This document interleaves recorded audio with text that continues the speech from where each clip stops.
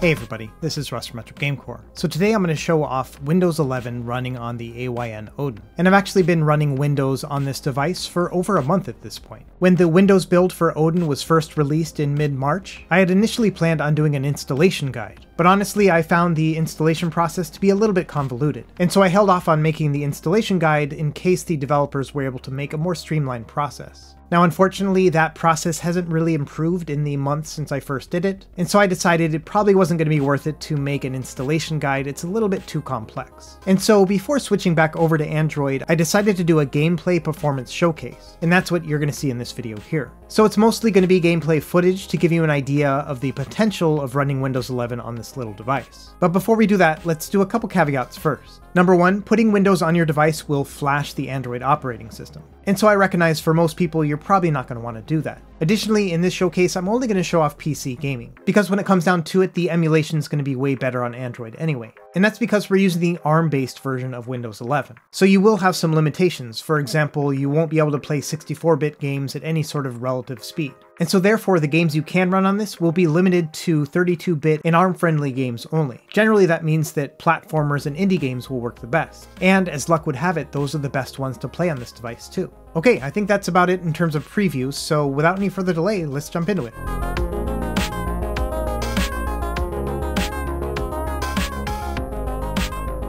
Now, in terms of installing Windows, like I said, I'm not going to do a guide here, but I will leave links to the GitHub page here. And honestly, the process is pretty straightforward if you follow the steps here. A lot of the issues that I experienced in the installation process had to do with the Android drivers running on a Windows PC. And so my recommendation would be, if you do try this out and you aren't able to get the device recognized on your PC, to use the Issues tab here in the GitHub page to contact the developers. But essentially what you'll end up doing is making a flash drive that has Windows on it, and then flashing that onto the Odin. The process itself took about an hour altogether. And I'll also leave a link in the video description to Taki Udon's video of the same process. He goes into a little bit more detail and also has some tips and tricks to get the best performance on Windows. But either way, this is what it's going to look like once you have it set up. And I've gone ahead and installed a bunch of games too. Altogether, I had about 40-45 games working, and I had them all stored on the SD card so as not to take up the internal storage. And the games themselves are a combination of my Steam library, GOG, and then some indie platformers that I got from itch.io.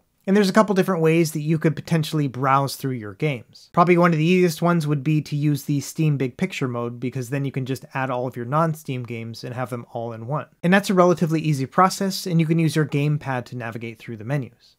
You could also use something like GOG Galaxy to browse those same games too. And I actually think this looks better than Steam Big Picture mode, but you're going to be limited to navigating through your games using the touchscreen. Either way, there's quite a few options that you could do if you wanted to really get into it. But like I said, we're going to focus mostly on gameplay in this video here. Now, a couple other quick notes. The Windows build here is not quite perfect. In fact, there's a slight delay when using the analog controls altogether. And so when it comes to playing first-person shooters and stuff like that, it actually wasn't as great as I thought it would be. Instead, I found that games that used the D-pad were just way more responsive and fun to play. Additionally, there's not really a mechanism in here to accurately see how much your battery is draining as you're playing. And so the only way to really do that is to close out of your game and look at the menu bar and see how much battery is left. In general, I would say I got about 4 to 6 hours of battery life when playing, so not super efficient and definitely not as good as on Android, but not terrible either. For most of the games, on the top left you'll see the Afterburner readout, so you're only going to be able to see the RAM usage and then the frame rate.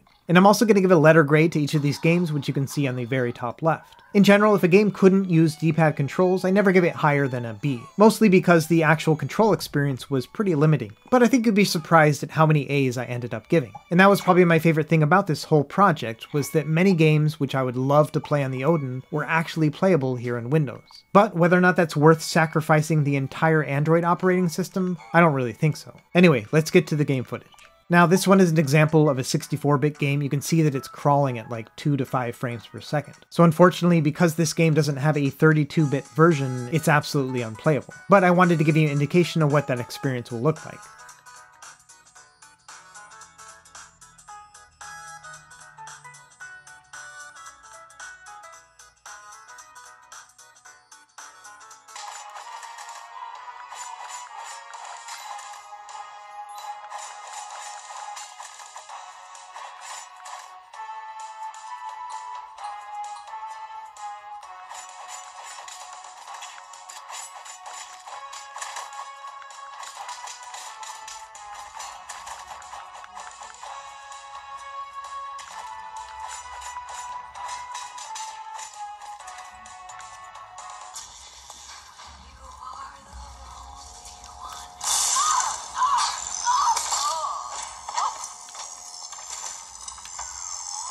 plasmids changed everything.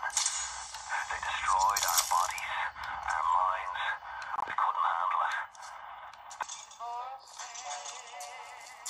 Give me my Adam! Come on! Charlie! Charlie, where you going?